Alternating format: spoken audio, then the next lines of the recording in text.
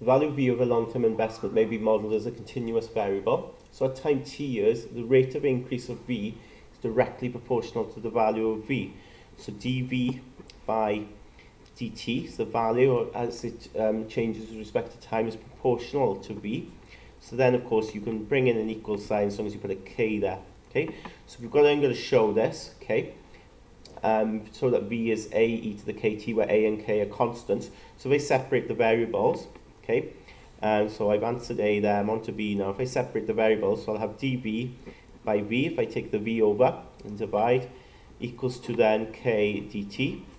Now that's like 1 over v, isn't it? So you get ln v, and then k is a constant, so it becomes kt plus c. Now we then need to work out the constant, okay? In terms of getting what we've got here, because it says v equals a to the kt, and we're going to see now, well, how on earth are we going to go from here to there? Because there's no real conditions here. They don't say at the start, okay? Don't say anything what the value is, right? But what we can do is, with this logarithm, we could take it over the other side, couldn't we? If I take it over the other side, do the inverse, the opposite, okay? So take the ln over, and we end up eing that side. So this will become e to the kt plus c, all right? What's good about that is, right, then I've got e to this power here where we've got terms that are adding, and when terms that are adding, we could actually split them up and say, like, this is the same as e to the kt times e to the c, because that's like using rules of indices, isn't it, whereby when you're timesing terms, you're adding the powers. We're doing the reverse process.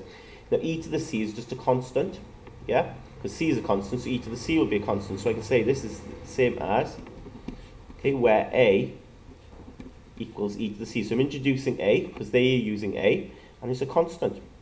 So you're allowed to do that, because they said it's a constant, so I'm now introducing it and saying, look, let's just let a equals this e to the c. So therefore, v equals a e to the kt. Part C then, it says the value of the investment over 2 years is £292, and then after 28 years is 637. So what I want you to do is put these values in. So after 2 years, so v is 2. No, sorry. The value is, rub that out, the value is 292, yeah, when t is 2, okay, and the value will be 637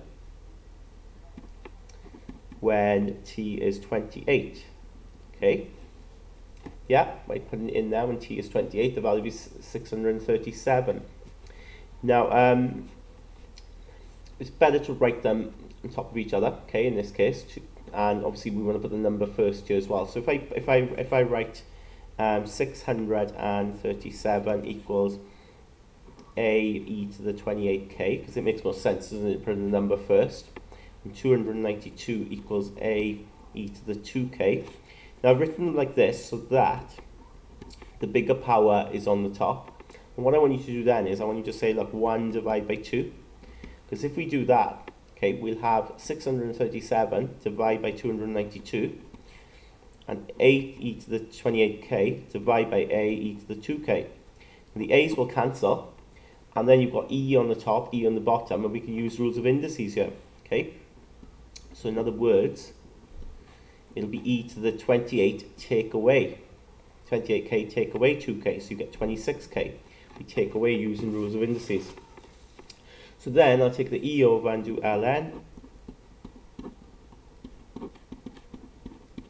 And to get k, I've just got to do ln 637 over 292.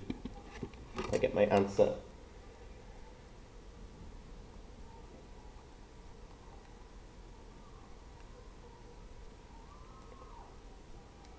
Okay, don't forget then, of course, to divide by 26 as well. So I get 0.03, okay, and there's loads of zeros after it. So I've shown that that's true, and then it says find the value of a to the nearest integer. So I just need then to sub that into either one of these, okay. So a then will equal, so if I just say sub into 1,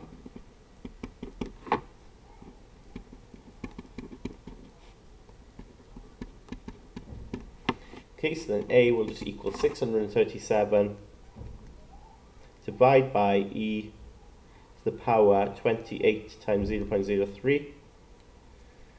So I get 274.999, which of course that would be 275 to the nearest whole integer.